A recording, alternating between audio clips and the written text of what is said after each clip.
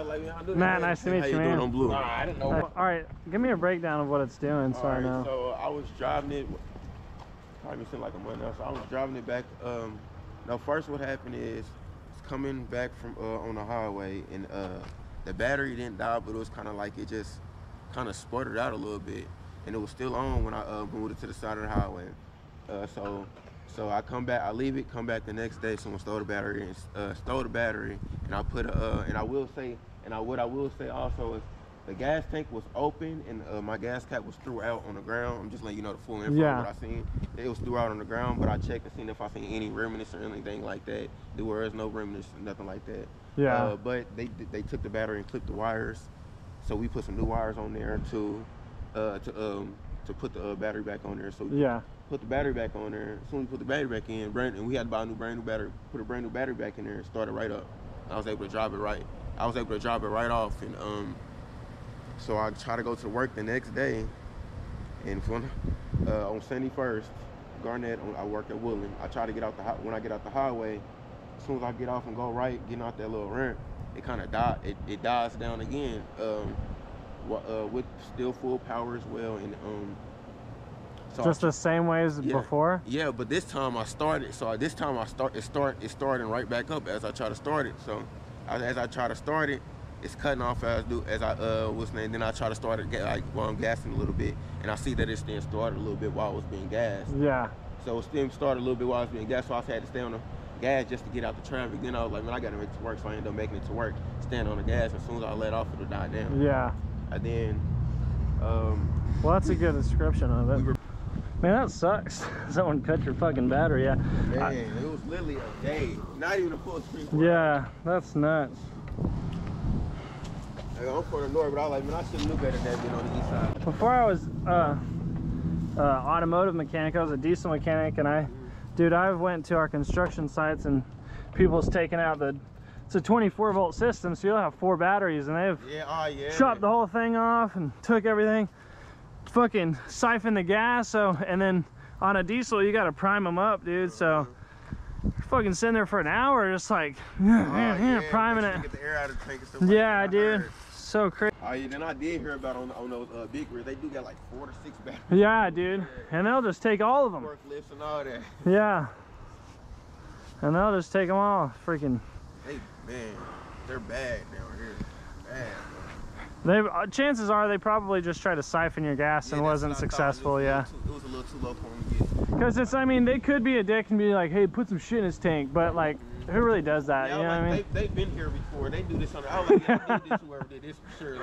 Like, they literally found a little peek in my door right here, popped it right here. He's leaning out a little. Oh bit, yeah. Popped it right there.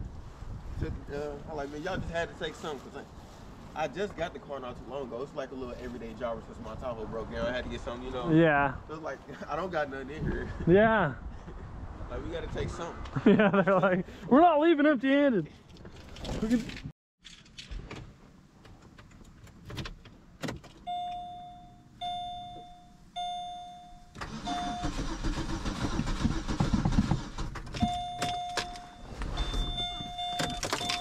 Alright, so the motor is not locked. So, I'm only seeing one issue here, ladies and gentlemen, so it's time to test that issue, which is this. So, and then this will actually cause a no start. It's a P0449. I'm going to go see if I can actually test the fuel system and see what we can gather from that. You don't think timing chain went out on it?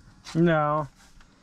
No, the only thing that I'm getting... My partner said it might be a sensor, crank sensor. Well, no, I'm not getting nothing like that. This is the only thing I'm getting, man. And these will actually cause no starts. So the evap system vent valve control circuit open. I'm seeing if I can go ahead and test it. Sometimes there's fuses for them, so I'm able to go up there and just test it up there. But this one doesn't, man. There's no fuse for it. But that'll actually cause a no start. And so they play a few different roles. So he was driving and it shut off like it's running out of gas. Yeah, exactly. So if that's stuck closed, dude, then basically your fuel pump or your fuel tank itself is going to fill up with a shit ton of pressure. Like car hyperventilating. Absolutely, man. Yeah, that's a freaking great way to put it. Yep. Absolutely. Yeah, that's what my uncle said. He was like, man, you gonna need a hope your mechanic got a scanner. I'm like, he got one. Oh yeah, this thing is badass. Yeah. No, there's nothing from, I'm not getting absolutely anything from timing related. No crankshaft or no camshaft sensors, anything like that. And I actually disconnected the battery and put it back so I could get a clear result on it, just in case anybody like cleared anything, and yeah, you know what I mean. So yeah, but there's nothing, man. So I'm just gonna do some tests on it, see what it allows me to do. As of right now, it needs to be replaced, but I want to, you know, be definite on that. They stole my Tahoe out here on the east side, and transmission went out as they stole it. Oh damn, dude! Yeah. Oh shit! So I took it to the north side over my uncle's, one of his houses he owned, to keep it stored until I got the money for the transmission, and they stole it from there. Damn, dude! How do y'all steal it? Holy shit! Damn, dude! People were after it. I went out to a call one time where a person said her vehicle was acting all funny, and somebody stole a whole bunch of shit off of it. Wow. Hey, and here too, look, it says your engine timing is 0, so you're good on there. Awesome, I found it. All right, so evap system vapor pressure. Look at that shit, 117. That don't even look right. That's a lot. That's a lot. 112 compared to 48 at the most. Yeah, dude, that's wild. Well, that, at least now you know we have communication with it. It's just stuck closed. You know what I mean? So now I know, that just gave me my answer on it, but that's what I was trying to check. When it does release all that pressure, it's gonna freaking stink, dude. Yeah, you're gonna smell that fuel, and it's gonna sound funky, I bet, too. That's gonna be a fun video. So you said you were gassing it to get to work and shit? Yeah. So just pushing it like that, I bet you were just fucking filling that pressure up. Yeah, just like a balloon. Eventually it just cut out and wouldn't start anymore. Yeah, I wonder if it swelled those bands out any. That'll be interesting. Yeah, I just wanted to clarify because I didn't want to, well, because honestly, man, it had quite a bit of miles on it, so yeah, I didn't want to, sure. I wanted to make sure that it wasn't something else. And yeah, we'll have to do a few things, you know.